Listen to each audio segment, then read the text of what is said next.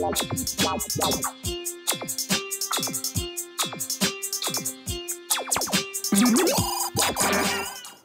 so let's get it started. Thank you all for coming to this talk entitled Implementing Microservices Tracing with Spring Cloud and Zipkin. So before we go to the main topic, I'm going to say just a few words about myself. So my name is Marcin Grzejszczak. I come from a distant country called Poland, Warsaw. My surname is impossible to pronounce. So, so if you wanna see my Twitter handle, go to my blog, toomuchcoding.com, and fetch the Twitter handle from there. It's gonna be easier. I'm working at Spring Cloud at Pivotal. Who's using Spring Cloud? Okay, quite a few people. And who's using either of these libraries? Sleuth? Who's using Sleuth? Okay, one person. Contracts? Nobody. Cool. And pipelines? Even less. So you have like options to start using them. So I'm the lead on those projects. Yeah. So what's on the agenda? First, we're going to talk about what distributed tracing is. Then I will show you how to correlate logs with Spring Cloud Sleuth and why should we consider doing that. And then I'm going to show you how to visualize latency with Sleuth and the project called Zipkin. Today was a very long day, so I'm more than certain that the demos I have will not work. But if they don't, I'm going to play a video of this talk where they do, maybe. We're going to do it like this. And there's a warning. There's a couple of unfunny memes, so at least, I mean, drink more beer, and then they're going to be funny, maybe. Or at least pretend that they're funny, because I'm going to be sad if you don't. OK, so we have an ordinary system. Can you see? Okay. If not, look here. So we have an ordinary system. Like service 1 is calling service 2, and that guy is calling service 3 and service 4.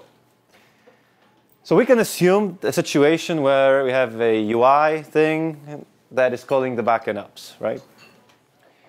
So everything is really cool. So we have a user that is clicking around, and the hundreds are flowing around, so things are good, right?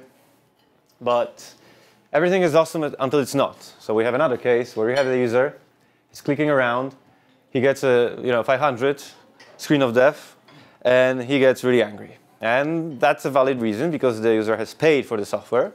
So there's a table flip because a lot of money has been spent and the software is not working. So what happens is that this user is calling our, let's say, support line and says swear words that the thing is not working. So the second line of support is calling us, or the first one saying, what did you do? And then we have to like dive into this big pile of code that has been written for ages and has like 10,000 lines to find what the reason for this exception is, right? But it's not really that nice, because believe it or not, I lied to you. Your systems don't look like this. They look more like this. So behind every service, there are a lot of machines flowing around. So you have scaled your apps, you have different instances on different machines. And then the question to you is, on which server or instance was the exception from? Right? And there was one guy with whom I worked who said, no problem. I'm going to SSH to every single machine, tail the logs, and grep for error. Right? Imagine the screen like divided into those little terminals to grep and tail, like tail and grep. I mean, maybe you can do that. I'm not saying, I mean, it's better this than nothing, but there are better solutions to this. So the question is how to find all logs from all instances that correspond to that one particular business action, right, that flew through all the system. And the answer is distributed tracing. So to understand that, we need to understand these 5 terms, which are span, trace, baggage, logs, and tags. Let's start with the first 3. What is a span? A span is a basic unit of work. So let's say when you have an RPC, that is a span. What are the, let's say, technicalities of spans? Spans are started and stopped. That means they have a duration. They keep track of the timing information. So once you create a span, you have to stop it at some point in the future because it's a bounded operation. a span has a parent and can have multiple children. All spans have unique span IDs, right? So every single span that you create, like a span spawns another span, both have different IDs. But this hierarchy of spans share a trace ID, right? So if you have span that spawns a span that spawns yet another span, they have unique span IDs, but they share a trace ID. You'll see that in a second in a picture. So what is a trace? Trace is a set of spans forming a tree-like structure. So if you're, let's say that we're running a bookstore, and in order to get the book, like somebody sends a request, asks us for a list of available books, and we need to send 3 requests to get this list of available books. So the whole business action, so all 4 calls, will share a trace ID, but each hop will be a separate span, right? So trace is retrieving the list of all books, regardless of how many requests were sent. And assuming that there were 3 requests, each of those hops, each of those requests is a separate span. All of them forming one trace. Now baggage is something that we support from Sleuth 1 to 0. So you can set some key values, right, like a map. And that map gets propagated between network boundaries. So if in like service A is calling B and B is calling C, if in service A you set the baggage, some key value pair, we will propagate it to every subsequent service. So it's accessible in every app within the duration of the trace, and it works both for HTTP and message-based communication. And this is important. If you try to serialize some beans or, I don't know, a lot of data because you want to, I don't know, deserialize it 15 services later, you can do that, but it's not the best of ideas, because if you put a lot of stuff in the baggage, you start getting great latency because it starts to wait, right? So now, let's say that we have this service 1, and a request comes in, and there was no trace or no span ID, like fresh start. Now service 1, in service 1, we create a, I mean, you can't see any colors, so this is like green or something. A trace ID is set to X, and span ID is set to A. In fact, these are 128-bit numbers, but let's, for simplicity's sake, give some letters to it. So we have trace ID X and span ID A. Now service 1 will call service 2. So a new span is created, span ID B, but the trace ID is X all the time, like the same one. And we set a baggage here. So when service 2 receives that, you can see that it has the same ID of a span. That's because it's an RPC. So you have a span on both sides. Here you can see that we have something called client send, and here we have something called server received. You'll see what that is later. But it's, let's say that we're stamping this sort of information on a span at certain time, in certain time, right? So at this time, we sent the request, and at that time, we received that. Now, service 2 does some work. So span ID with ID C is created, and trace ID is still X, the same trace ID. And we're sending a request from service 2 to service 3. So yeah, the same thing. New span with ID D, and span ID E. And we won't go like further on because it's boring. We have to start going back. So we have closed this span, and now we're sending the response back. So again, the same color, span ID D has client sent, server received. Server sent, so now guess what's going to happen? Anybody takes a guess? Yeah, client received. You can grab yourself a beer or something. You want it. So this is the full cycle of RPC, right? So client sent, server received, server sent, client received. Now the same thing happens here in service 4. So we have yet another span. The trace ID is X all the time. And we go back, go back, go back. So we have completed the whole flow. So assuming that this is the, let's say, business operation, so that for the whole time of having this business operation, trace ID is the same. There are different spans, and they have unique IDs. Does it make any sense? Okay. This is the flow of, this is the parent span relationship. So the first span has no parent, so this is the root span. And then span B has parent A, span C has parent B, and span C has two children, D and F. So you have a tree-like structure, right? So now one can say, is it that simple? Because I'm saying, yeah, you pass the tracing information, you pass the headers, and is it that simple? Believe me, it's not. Because context propagation as such is very difficult.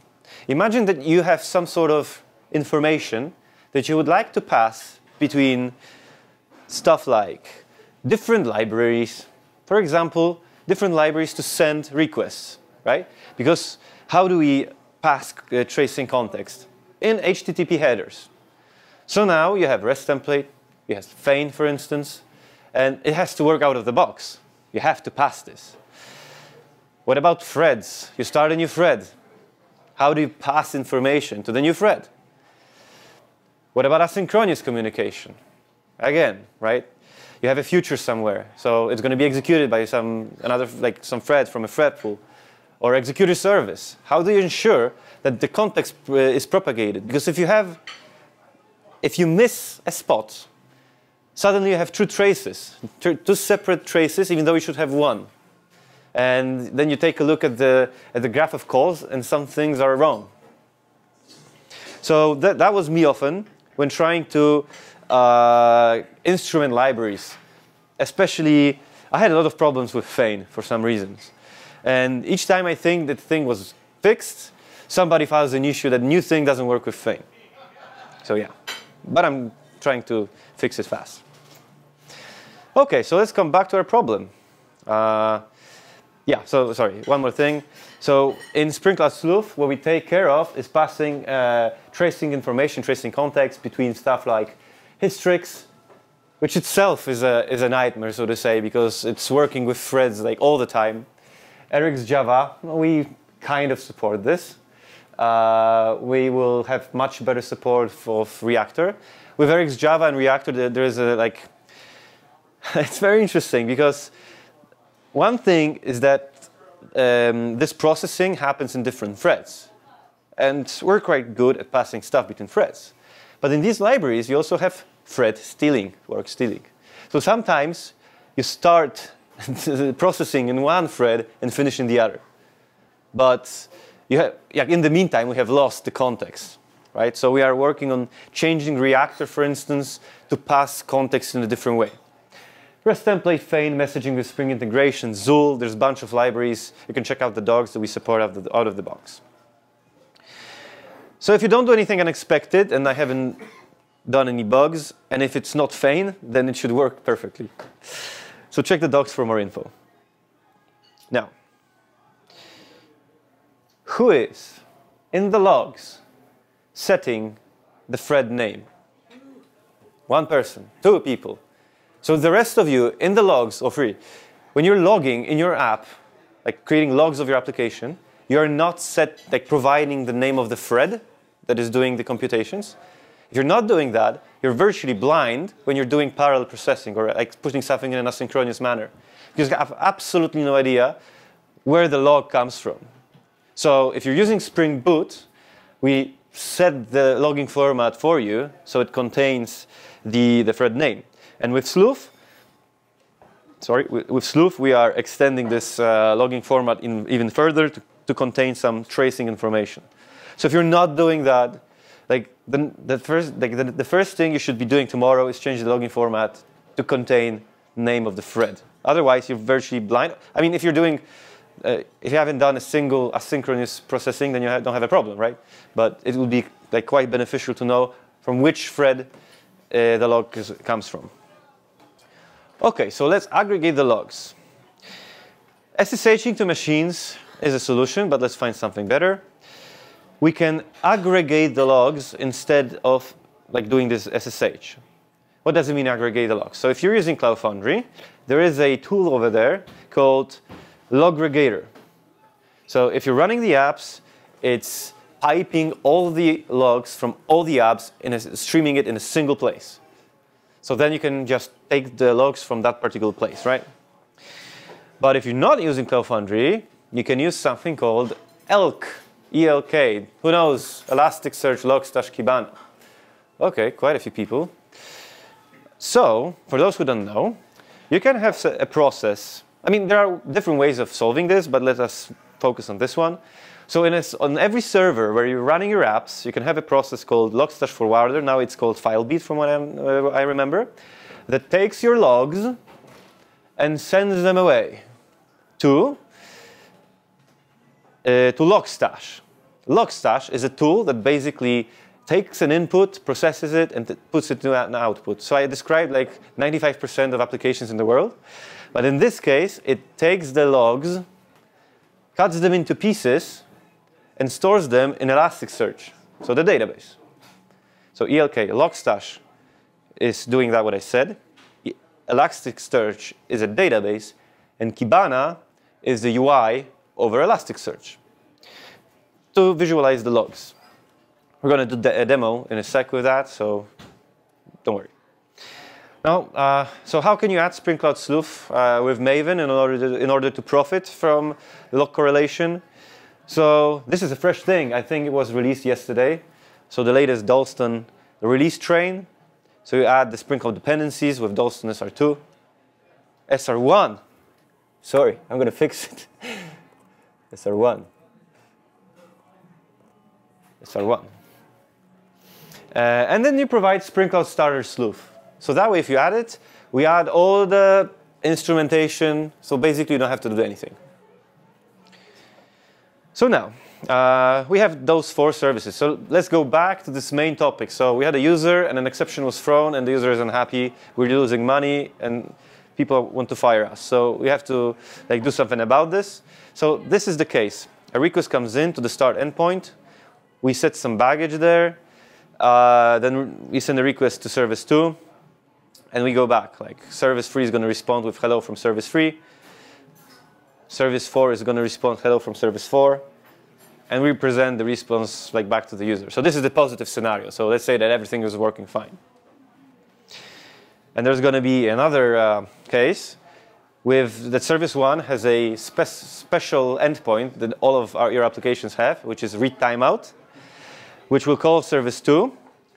And now I think there's going to be the maximum I can do with animations in Google Slides. That's it. So service 2 is going to call a non-existing thing, I guess. So an exception will be thrown, and we have a boom. So this is the second case, so the 500 scenario. OK, so let's check out some stuff. So say hello to Kibana. This is how it looks like. Wait a sec. So here, what you see, those pipes, those bars, are actually logs within time. So at 6 a.m. Oh, this is very interesting. So I'm not really good at configuring Kibana. And this is the first time in my career that I'm doing a talk not in my original time zone. So this is not 6 a.m. I've executed that I think 30 minutes ago. That's why, for some reason, the logs are shifted. Okay. So when I'm going to execute another request at the moment, we're going to see it somewhere over here, not 15 minutes ago, right? Sorry for that. So what you can see here are columns related to logs. So let me first fire a request, maybe. So I'm going to go to localhost 8081 start, right? I'm going here, and we have the proper response, right? Hello from service 2, response from service 3, blah, blah, blah. So if we go to the logs, you will actually see the log in the let's take this one. The log in a format that you should be using in your production code, or at least part of this. So you have the time, the severity, the name of the app, trace ID, span ID, the process ID. That is not important for the time being. When I was first looking at the logging format, I was asking, what are those 3 bars? So they are nothing, basically. They're just 3 bars. So it's just to separate the sections. And this is very important, the thing that is cut. This is the name of the thread. So if you have multiple things processed at a time, you know from which threads they come. This is the name of the class and the message, right? Hello from service 1, calling service 2, etc. So the very same thing right now should be visible. Whoa. Over here, if I do like auto refresh maybe. Okay, that's interesting. I'm going to pick this trace ID. Okay. And we're going to search for that. Most likely nothing will work. I told you that it's because of the demo gods. Okay, yeah, refresh it. Yeah, but I'm looking for something else. Paste. Of course. Yeah. Last. That's unfortunate.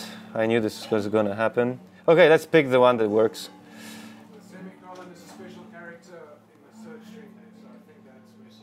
No, I'm searching for a particular trace, right, with a proper name. So yeah, let's keep with this one. Okay, so I'm searching right now for all logs that have like a given ID of trace, which means that it's going to show me all the logs from all services that share the same ID. So right now, if I click on time, okay, so I right now have put it in a chronological order. So if you go down, you can see service 1 was first, then was service 2, then service 3, and service 4, and the last one should be service 1. So that's the chronological order. We can actually, if I remember, I can do, there's something wrong with the UI here, and severity info. I guess it's like this. Yay. So right now we're going to have less noise. So imagine how powerful it is because right now I executed those 4 services on my local machine, so this is not really that extremely interesting. But imagine getting those services, those logs from different machines, right? So right now we can go over the logs and see that I was setting some baggage, I was calling service 2, there's like foobar somewhere, whatever, right? So I can see a lot of stuff going on around here, which is really cool, right? So it's much easier for us to debug the issues because we don't have to search where a particular log took place in terms of an exception, right? So I can right now try to find the log with, with severity, oh come on, severity error. Okay, so let me find now the trace ID. Trace. Oh, trace. I mean, it was here like a moment ago. Once again, severity error.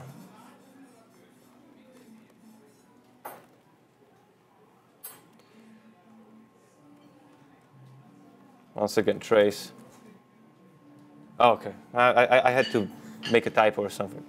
So right now we can see the case with an error, right? So we can see the particular log where exception occurred while trying to send a request to service 2.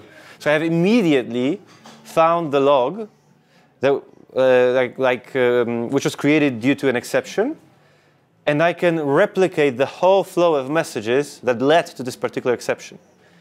Right? So in a standard way, what you would do, you would search for a log, SSH to the machine, find an exception, and then pray that those logs before were related to this particular issue. But if you're not even having the thread name, you don't really know.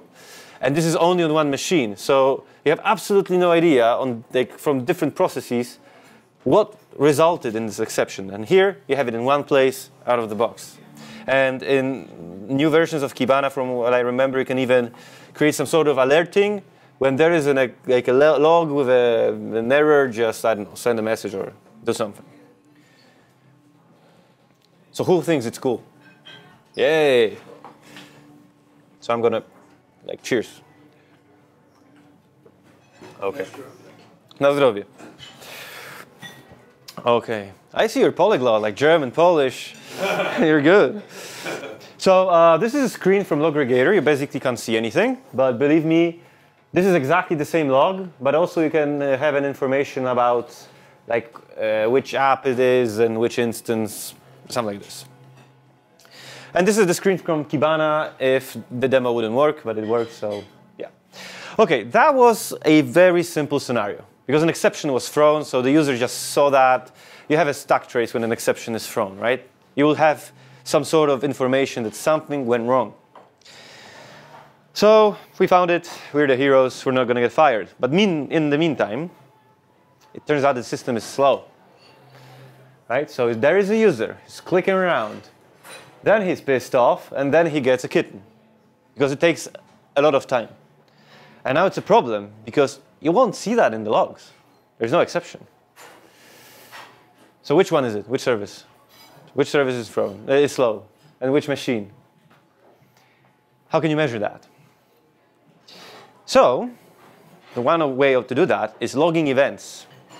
So we already mentioned some events. You have client send, which means the client has made a request, right?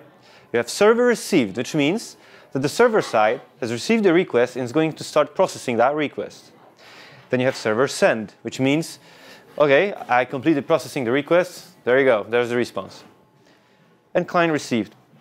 So the client has successfully received the response from the server side. So let's start playing like in high school with time. So let's say that client send took place at t equals 0 milliseconds.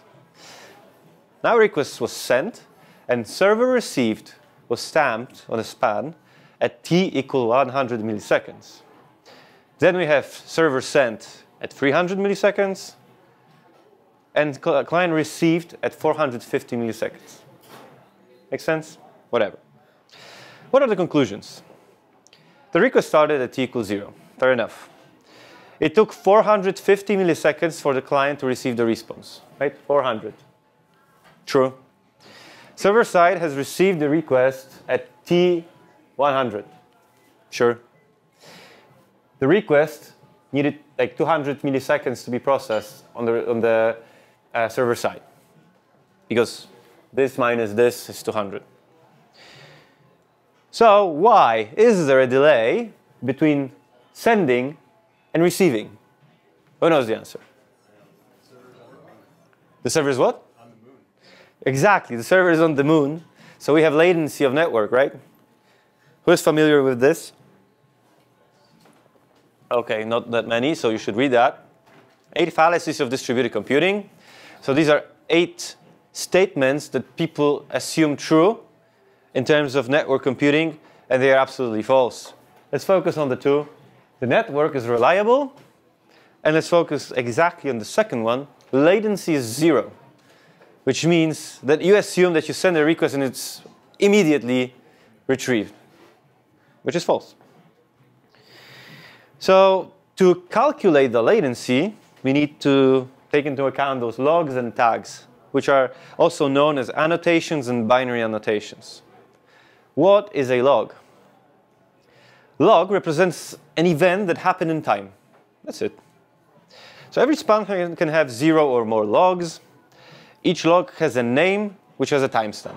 That's it. For example, client send. And an event should have a stable name, like a notable event, like notable time for an event. So if you check out something called performance timing from Mozilla, they have like good samples of event names. For example, navigation start in terms of page navigation, right? So navigation start, unload event start, unload event end. These are notable events that happen in your system. So the main logs. Client sent, we said. Client has made a request, the span was started.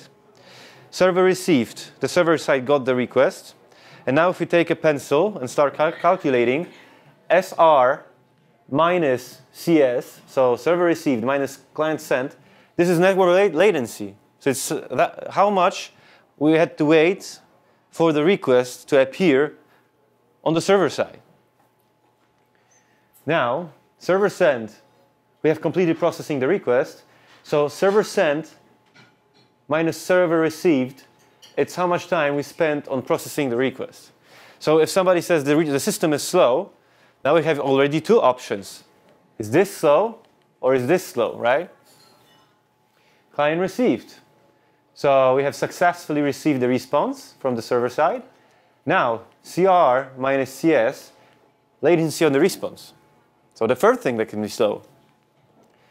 And CR minus, sorry, I said CR minus CS, it's time needed to go through the whole flow. And CR minus SS is network latency. In this case, is 150 milliseconds, for instance, right? So these were logs. Now tags, what are tags? So it's a key value pair. So I told you about baggage, which is a key value pair that goes beyond, over network boundaries. So tag is exactly the same case, but it's not going via network boundaries. So every span can have 0 or more tags. They don't have the timestamp. It's just a key value pair. And there are some default tags in Sleuth. So for example, if you're sending a message, then we're providing message/payload size tag. There's no sense to put it over the network boundary because it's related to this particular message. HTTP method. So the request was received. What was the message was sent. What was the message? The method of this HTTP message. Or if you're using Hystrix, what's the command key? We have quite a few of those. OK, so now we know how to calculate the latency. So what will you do? Will you put it in the logs? That's not really efficient. You won't see much. So how can you visualize latency in a distributed system? The answer is Zipkin. Zipkin is a project under Open Zipkin initiative on GitHub. So if you go to GitHub to the Open Tracing organization, there is Zipkin over there. So how does it work? We have our applications, right? They create spans. And I mentioned at some point that you have to close the span. What does it mean that you have to close the span? Once you close the span, it gets sent in a separate thread in a non-blocking manner, and let's say, it doesn't produce any latency for your system. It's a separate thread, and a span gets sent to something called a collector. It's an app from Zipkin that receives the span and stores the span information in the database. And you have a UI, which you can query in order to get all the tracing information. So it looks like this. If you go to a web page and press F12, I guess, I don't know how it's on Mac, to see the flow, how much time you needed for CSS to download, to download some images. So now imagine the same with services in a distributed system. So here you can see that this particular request, it's exactly the same request I've been, the flow that I've been showing you with logs and from the very beginning in the slides. So it took 1.1 second to process, the whole flow, the whole trace. There were 4 services involved. And we started with service 1. It got a request to HTTP method called start, the start endpoint. Then service 1 called service 2 at the full endpoint. And you can see that service 3 and service 4 are the same level. So it means that service 2 calls service 3 and then calls service 4. And it took 1 second for service 2 to finish its job. Service 3 was 300 milliseconds. Service 4 took 400 milliseconds, for example. Right? This is Zipkin. So how can you integrate with Sleuth and Zipkin? Since the first thing that has to be done is that you have to pass the context, propagate the context between threads, network boundaries, etc. So you have to use Sleuth to profit from Zipkin. And when you're closing span, we send the spans to Zipkin in either of those ways. One is via HTTP. then you have to add Spring Cloud Sleuth Zipkin thing, or via messaging. So via Spring Cloud Sleuth stream. And obviously, this collector from Zipkin can be run as a boot app. So you annotate one annotation, you add the dependency to make it become a collector. And if you add a UI dependency to it, your collector can also be your UI. So you can easily scale the UI. So how do you add it? Oh, here I put it properly. You add the Dalston SR1 release train, and to have the Zipkin via HTTP, you add Spring Cloud Starter Zipkin. That's it. And now we should say, hold it. If I have billion services and they emit gazillion of spans, will I not kill Zipkin? Imagine how many spans are flowing, right? So the answer is, it depends. As every consultant would say, now you should ask on what. So it depends whether you trace or not. So there's something called sampling. And by default, like let's define the things properly. If you're using Spring Cloud Sleuth, we propagate tracing context and put tracing information in the logs always. Always, right? But if you integrate with Zipkin, you can introduce sampling. That way, you send every 10th trace to Zipkin, right? In the logs, everything is traced, but only the 10th trace is sent to Zipkin. That way, you will not kill Zipkin.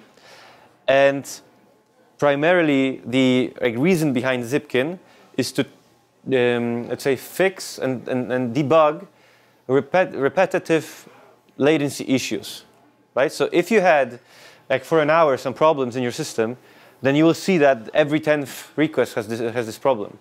If for 1 million requests, 5 are slow, and you won't catch it in these 10%, most likely it doesn't matter, right? If it does matter for you, you can increase the sampling to 100%, and then you will send all spans, all traces to Zipkin.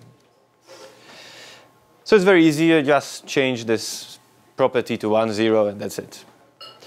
Or you can implement your own sampler if you need something more complex.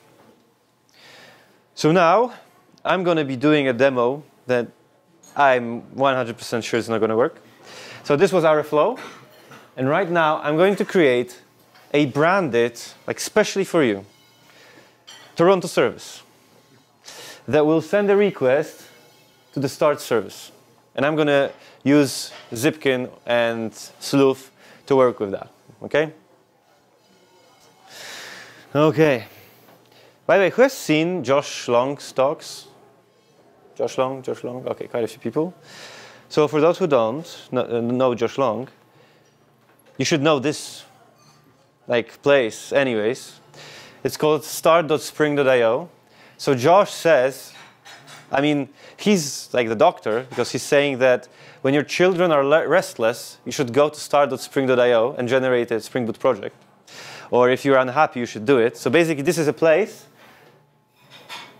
where you can define your dependencies, provide some group IDs and stuff, and automatically your project will be generated and you can just import it into your IDE. Actually, I don't know if IntelliJ, but in Eclipse, for sure, you have a plugin to even click it in your IDE that is going to automatically generate a project for you. In IntelliJ? Well, I've never done this. So, but you need a plugin or something? No, oh, I didn't know that. Only Eureka. Okay. Yeah. I have Ultimate. Oh, okay, I'm not going to do it because it's not going to work for sure if I do a demo. Okay, so we're going to do a Toronto Jug artifact IDE. Now dependencies, because they give them for free, I'm going to add some actuator. Let's add Zipkin, so Zipkin client. What else I can add? It's enough, because yeah. And now I click generate project, and a zip is downloaded called Toronto Jug. And since I love terminals, I'm going to go to repo presentations. Okay. I have a working thing already here. If I fail, I think it's working. So I'm going to copy the Toronto jog zip over here, and I'm going to unzip it. OK. And I'm going to open the project. Repo. Presentations, Toronto jog, home. Open as project, this window. Well, resolving dependencies, hopefully, yeah, they will, yeah, OK.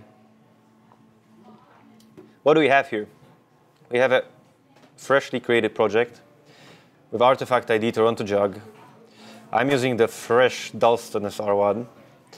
I have the dependencies added, like the release train dependency management. And I have the starter Zipkin here. That's cool.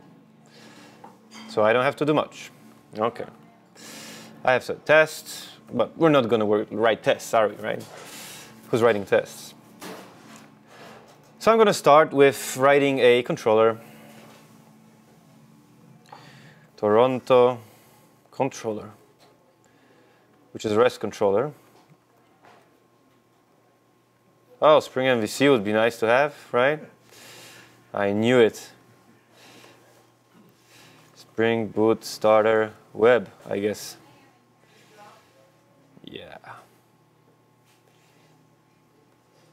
REST controller. Makes more sense. Who is doing field injection in their classes? You know how many unicorns have just died, or like puppies, because of every single field injection you're doing? You should always be doing injection via constructor. Doing field injection is an anti-pattern, and yeah, you should stop. Like, you should refactor code, whole code tomorrow to do the constructor injection.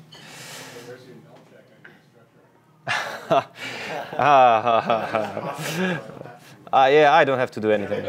So I'm going to do a get mapping. And what if I just like puppies? If that's the case, that's a perfect reason not to do it. So I'm going to do what? Toronto. Get mapping with Toronto. OK.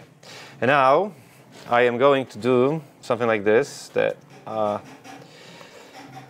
I'm going to call the REST template in such a way that I'm going to get for object to HTTP localhost 8081, I think.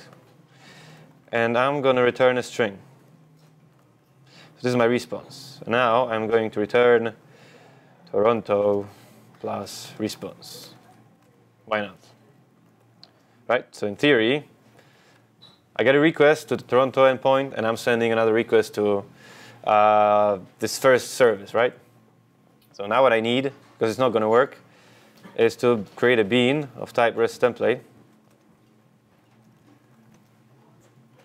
Return new REST template. What I also need is to name this app.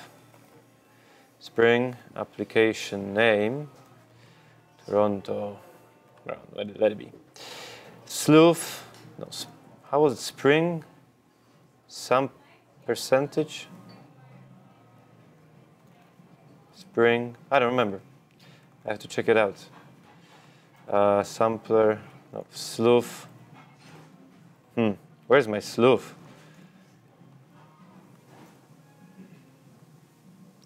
That's interesting. Yeah, but do I even have it? Has something changed?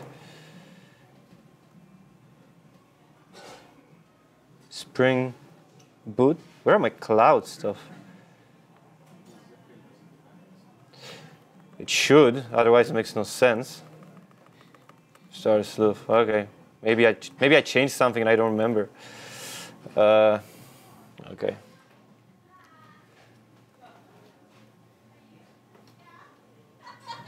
That doesn't look good, does it? I told you that something's not going to work. Toronto Jack dependencies. What? Unknown. My life is miserable. Spring got started. Dependencies are here. Is there something wrong with the internet?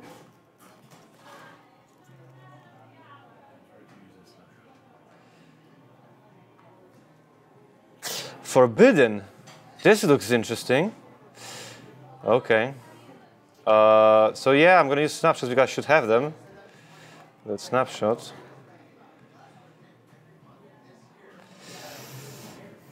So as always, there's a problem with Artifactory or my internet. Why is it forbidden? Oh, I know why. Okay, I have, yeah. Okay, I know, I'm sorry. It's from the workshops. So, yeah.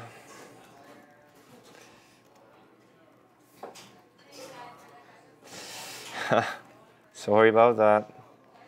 Toronto jug. So now we should do SR1 over here. Yeah, remove this guy and refresh. Now we're talking. Sorry. So I need sleuth. Oh, thank God. Spring sleuth. Sampler. Where is sampler?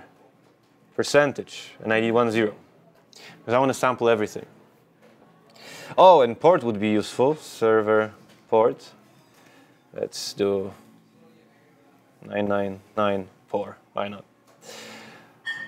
Okay, so most likely that's it. So as you can see, oh, and you should start doing also package scope of everything. Then your life is going to be easier when you try to refactor stuff. Anyways, I'm running this.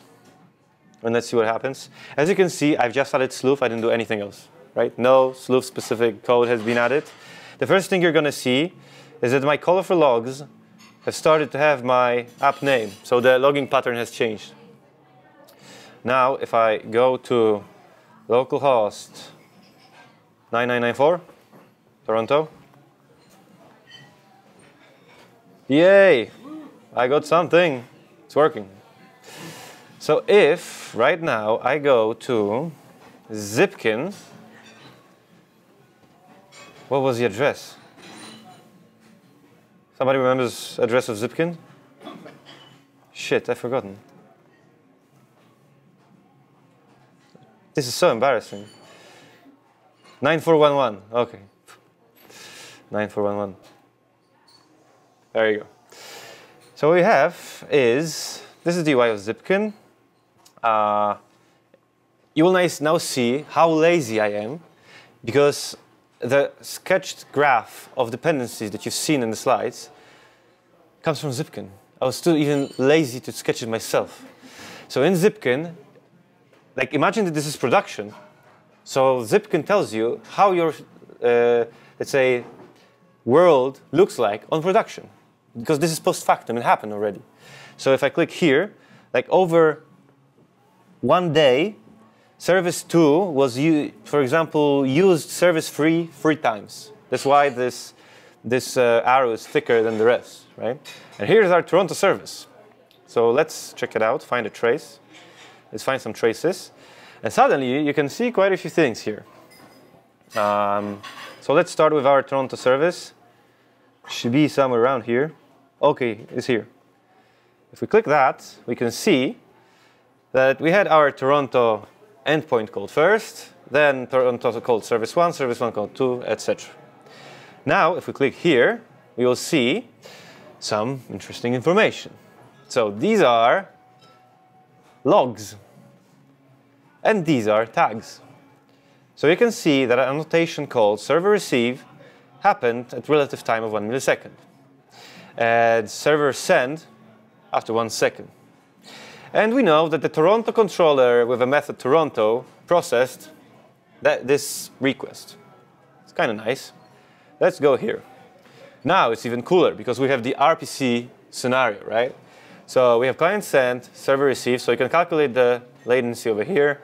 You can calculate the latency over here if you want to.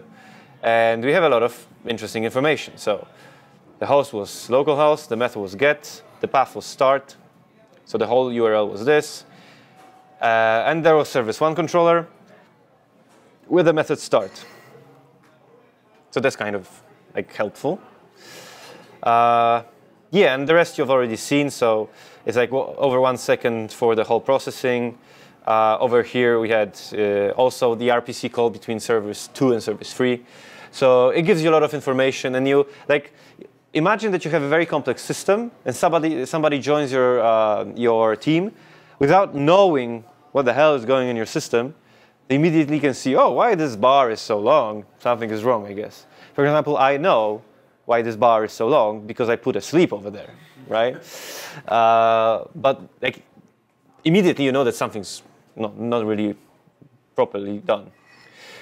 Okay, and now I will try to play a little bit with Sleuth. So let's say that we're going to create a, I don't know, REST template service. I'm too tired for a better name. Let's make it a component. Let's inject the REST template over here. Okay, and now we're going to do this method like call service 1, whatever. So I'm going to copy this code, okay, from here. And I'm going to do a new span annotation. And I don't really remember what it takes. It has a name. So let's add some names here. So let's call the span, I don't know, service 1. No, calling service 1. Why not? Yeah, and let's keep it simple. Because you can do a lot of stuff with Sleuth. Hopefully this will work. And it's going to be enough for a show-off. REST template service. Okay. This REST template service. And we're going to just do, oops, return, something like this. So if I didn't do anything wrong, and most likely I have, then we should have a new span created by Sleuth in an easy way. So I'm going to call, oh no, this one, sorry, this one, Toronto. I'm calling it again. Okay, and now if I go back to Zipkin, I should have more interesting stuff. Newest first. So this is this guy. Oof, it works. So here we have calling service 1. So this is how you can create your custom stuff.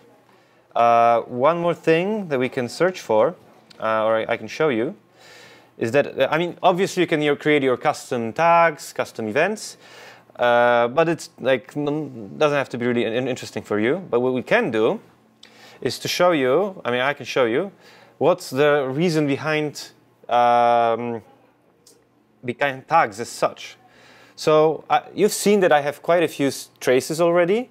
And let's say I want to filter some out, because I'm interested only in a subset of those. Let's say that you're doing a trading application, and for some reason, whenever you buy, I don't know, Oracle's trades, the system is slow, like in real life. Then you want to find only those traces that correspond to Oracle. So what you can do, like if I go here, I will see that I have a, for example, MVC controller method called Toronto. So if I go back here to find the trace, I have something over here to search. So I can do something like this, and I didn't find anything because I did something wrong. Okay, that was embarrassing. So in general, you can search over here. I'm trying to maybe search for something else. Maybe the dots are misleading. Yeah, so I can, yeah, believe me, you can do it. Demo gods typically, but actually this is bizarre because it should work. And if I do it like this, oh yeah, I think I should do it like this. I think Toronto. Oh, right. So it shows, yeah, because you're searching for all services that have this particular entry inside the a particular tag. So, like, I'm gonna, like, you can access Zipkin that has been deployed to our pivotal web services, so the cloud. And over there, there is like a gigantic example, docs brewing, for a beer brewing app that's, like I said, is really, really gigantic. It's 117 spans. It looks like this. Why is it like a space here? Because I'm calling it twice, and I'm deliberately waiting for some time to, let's say, exercise some things. So this like reminds more of your production systems. So if you go to the dependency section, you'll see how nice it looks and how the reality is like terrible. And here I can find a trace that has, so this, if you have a dot like this, it means that you have a custom tag, a custom event. So I have created an event called ingredients aggregation started that happened under like in certain time. So if you have notable events in the lifetime of your span, you can easily track them via the dots in the trace. And there was also the tag that was more intelligent. I think it was beer equals stout. But maybe yeah, okay. So this is kind of a beer that has the stout tag somewhere inside, right? Okay, one more thing I'm going to show you with Zipkin, because you could have said, like, notice that there is this. Oh, sorry, this is not Toronto. So this one. What is this red thing, right? So if you click here, you will see that this is the trace that was created for this exception thing, this problematic one. So you click here, you will see the red thing, the errors that were found during, the flow of the message. For example, you can find that an error read timeout has happened at the endpoint called blowup. Makes sense, right? So if you go, for example, here, you will see 500 nil, so it is less interesting. And over here, you can find, like, for example, exactly the reason for the exception. So immediately, you can also find, whoa, there was an exception thrown over there, right? OK, so it wasn't really that bad, I guess. The demo worked. Yeah, so these are the screens as if the demo would fail. So here you had first request, then service 1 calling 2, 2 calling 3, and 2 calling 4. Here you could see events, so certain things that happen in time. For an RPC call, you have those 4. And here you could have tags, so key value pairs. And for an error, you could see that if you click here, click here, you have an exception shown over here. How do you set a baggage? That's fairly easy, because you can use the tracer interface from Sleuth, and you set the baggage item with a key value. As simple as that. If you set it on one service, then it's passed further on. And to retrieve the baggage, you do get baggage item with a key, and then if the thing was set, then you get the value. If not, you get a null. So this is new with 1 to 0. You can do new span, which I've shown you. And also you can provide a value, you can annotate the parameter of the method to provide tags at runtime. So for example, a very good use case is to annotate Spring Data, the interfaces from Spring Data, and then automatically out of the box, you get all tracing information with tags for the methods of Spring Data, which is kind of cool. And you can start a new span, or you can continue a span. Actually, you should have a very good reason to start a new span. You should always try to continue spans, because span is a certain important operation that happens. If you have a certain flow and certain things that happen inside this flow, you can always put tags and events, like log events. If there's something notable that you would like to know how long this particular thing took, you should wrap it in a span. So summary. First thing is, you should always check your settings XML before doing a demo. Log correlation allows you to match logs for a given trace, which is very important, especially in a distributed system. With distributed tracing, you can quickly see latency issues in your system. Zipkin is a very nice tool that allows you to visualize latency graph and system dependencies, or you can always use PCF metrics from us. That also allows you, like both shows you the graph of calls and correlates that automatically with logs. So you can see both at the same time, which is very useful. Spring Cloud Sleuth integrates with Zipkin and grants you log correlation out of the box. And from 1.2 you can use baggage, which is kind of cool. And you can use annotations to create continuous spans. But still you can use tracer API to create spans manually. But if you create manually, remember to always close the span. Now Zipkin for Brewery, I've shown you that already. So in Spring Cloud, even though I'm a end-to-end test hater, about the reasons for that, you can listen to me speaking at a webinar on the 30th of May. So we go to content.pivotal.io/webinars, I think, and register for the webinar. I was told that 400 people have already registered, so that's crazy. And I'm going to be talking about Spring Cloud pipelines, continuous delivery, deployment, and why I hate end-to-end tests. And I suggest that you don't use them. I mean, of course, I'm joking that you shouldn't be using them because maybe in your companies it makes sense. But in my opinion, like if you have certain scale of apps, it's impossible to maintain the environments. We can talk about this over the beer. So basically, I'm a hypocrite because I do end-to-end tests for Spring Cloud. But yeah, over the beer, I'll explain why. Here's the source code. So there's plenty of apps over there, about 10 apps with Spring Cloud infrastructure as well. Yeah, 10 apps.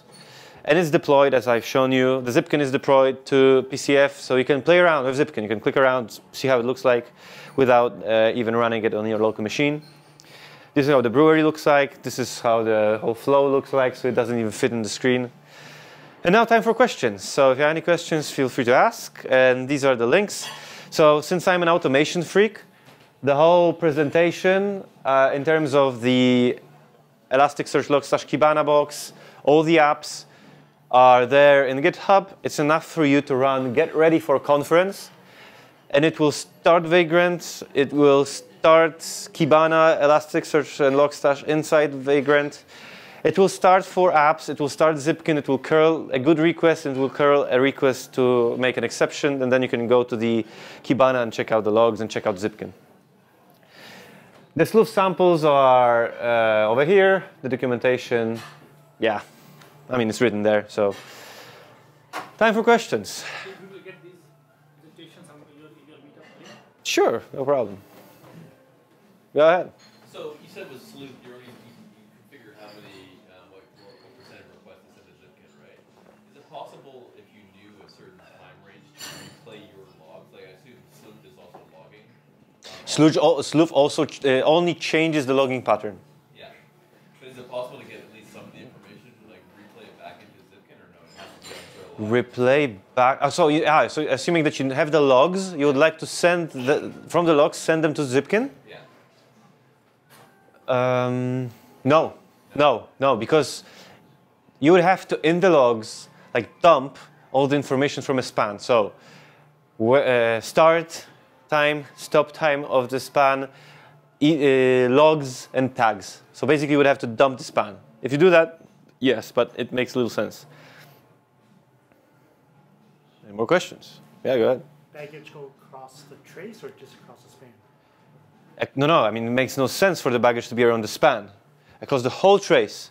So if we have a system comprising of microservices, every one of you is a microservice, and the call is like this. So if I set a baggage, people at the end will get the baggage. Oh, another question. Can I drop this into a JEE app? Do I need Spring? Oh, Jesus. I mean, OK. This is a very, very good question. So in order to use Zipkin, you have to follow a certain standard of putting headers, of propagating, tracing context. So there are libraries that are compatible with Zipkin for different languages. So maybe there is one for enterprise apps as well. If there is one that takes care of instrumenting everything inside your app, because this is like the key thing, not only passing like headers. You have to pass the tracing information between threads, thread locals, executor service, scheduled executor service, everything service, then if the library does that, no problem. Any more questions? Go ahead. We are using PWS with PCF metrics, but we can see the traces. And the question is? Why? You can't see the traces? Yeah. In PCF metrics? Yes. How should I know? I mean, I would have to see your case. I don't know. So in the logs, do you have the? So in the logs, we can see like the little icons, and we can see only one request from one service, but we cannot see all the services. And the logs are properly like the logging. The logs contain the tracing information. Yeah. So I have no idea. I'm not working on the PCF metrics. I have no idea. It should work. It works on my machine. That's my answer.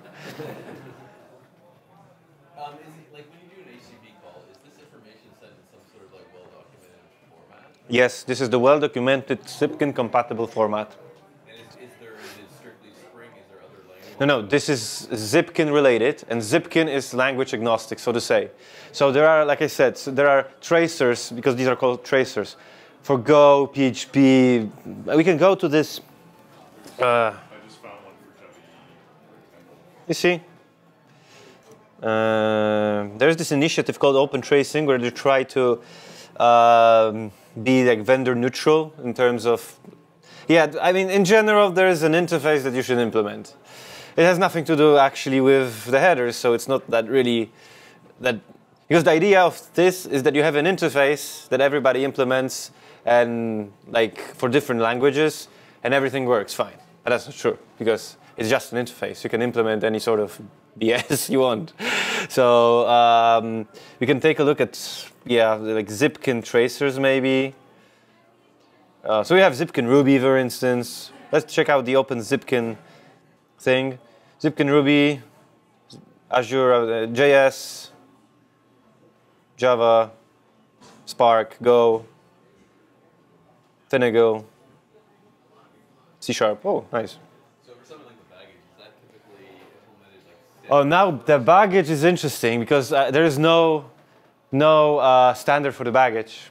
So for example, in Sleuth, we are doing this like a Pullman's version. So we are just passing headers with a baggage prefix, x/baggage.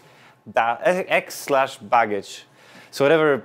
So if you have a Postman like app, you can send to the first service the like tracing information plus the header x-baggage, and we're gonna pick it up and continue. But another tracing, like another tracer, might do it in a different way because there's no standard for baggage. But for the rest, there is. This bare minimum that you showed us, the bare minimum type of settings. So essentially, in the Zipkin, the only thing was there in the pom.xml, right? Yeah. Yeah, and in the client application, you have both Sleuth and Zipkin in the pom.xml. No, I have only Zipkin because Zipkin takes Sleuth. Oh, okay. You have only It's a starter for Zipkin, yeah. because you need Sleuth for log correlation. And in the Of correlation. Zipkin module, you didn't have any other Java code other than these. I mean, I haven't shown you the Zipkin like code, right? Basically, if you. I mean, apart from the starting of the application, that is standard, basically. No, I did nothing. Yeah, So on the Zipkin side, you need to configure the backend. So I've done a in-memory one. Oh yeah, default one. Yeah, but you can change I know to that. Cassandra or something I'm else. trying to understand the bare minimum. Tomorrow I can. So for the demo, you go to open Zipkin. Where is it? Zipkin. Yeah, I'm Oh. looking for the bare minimum thing. Yeah. So you go to open Zipkin, and here you have a wget to download the fat jar, and you do Java jar. That's it. So for like to show off a demo, download the jar, and that's it. Any more questions? Okay, so if there, no, go ahead. Sorry. No problem. How is Splunk different from, like, so we use Splunk. Splunk is an equivalent to Elasticsearch log/Kibana. So this part. So log, let's say, parsing and presenting. There's nothing to do actually with Zipkin, at least not that I know of. So I've shown you an open source ELK thing, so Elasticsearch log/Kibana, and for Splunk you have to pay billions of trillions from what I know, right? Yes. Yeah. So yeah. So that's the main difference. So instead of elk, you could have used Splunk. That's it. Any more questions? Don't be shy. If you have something like Dynatrace, how can you still Once again? Dynatrace? Isn't it a, like another instrumentation library or? APM, application performance management, like Dynatrace and Dynamics. Ah, okay. So this is okay. So this is something different, or New Relic, right? So okay. So this is something different because with New Relic you're instrumenting, as far as I remember, with an agent, right? So you have an agent running that instruments your code, and it can give you gigantic granularity of information about like latency, but even on method calls, right? And not always you need that because you're interested in the latency of the whole system and of the flow of messages. So this is something different. So for example, the thing that you showed, the span and trace. Yes. Right? So similarly, Dynatrace provides what they call pure path. Okay. And what they call transaction correlation, basically. Okay. So it goes to the different tier. So maybe it's the same. I don't, yeah, oh, sorry, so I don't know. Sort of thing, Okay. claim at least. So even though they claim some places it might be breaking down basically. Okay, but isn't it like this that it's a Java agent? Yeah. And so if you have an Node.js app, you're screwed, right? It is somehow tied to the JMX basically. They take advantage of the JMX hooks that is already there in Java. Oh, okay, I see. Oh, okay. So basically, with Open Tracing Initiative or with Zipkin compatible tracers, you can use a lot of different languages, and it's going to work, right? Because every language will produce spans and send it to Zipkin, and Zipkin understands that. Yeah, and basically here you're locked actually to a specific vendor, so to say, and it's kind of a different thing because you can only do it for the JVM apps, and here you can do it for the whole system. Well, I think actually it works across a lot of languages and runtimes, but you have to pay them a huge amount of money. Oh, okay. I didn't know that, so I'm. Also, their agent might do anything to your bytecode. So all of your customer data is in various clouds in Donald Trump land. Because you send it to the cloud, right? Yeah, well, it's the only I mean, in theory you could, yeah. bytecode to send all your Yeah, I mean, yeah. But That's true. That's true. But it does work across various languages. Okay, so I didn't know If that. your Java app calls Node apps to call Go apps, it will actually trace it. Okay. Similarly with headers. Okay. Just wondering, like you talked about not filling your Zipkin server by sending every single request, right?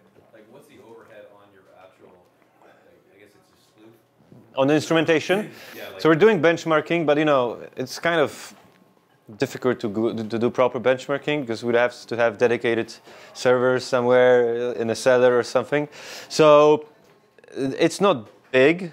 I would have to search because we have a running job every day.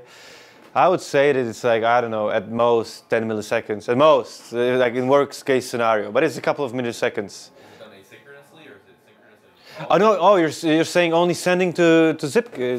It's async, so it's not. There's no latency whatsoever because it's in a separate thread, asynchronously. I'm talking about Sleuth as such because there's always some latency in terms of instrumentation. So 10. I exaggerated with 10 milliseconds. It's I don't know, up to 5, I'd say. So we're really trying to make it minimal. Sometimes you can't do much. There's going to be some latency, but as far as we're doing different benchmarks, one is with JMH. So we're running benchmarks for an hour or so and see, what the result is. And the other is with JMeter, like let's say end-to-end one. So we're shooting requests for half an hour to the app with a controller that sends another app message to another app, and the results are really neglectable. So at least for now, we're not doing harm to your latency. Any more questions? Any more questions? So there are no questions. Thank you very much.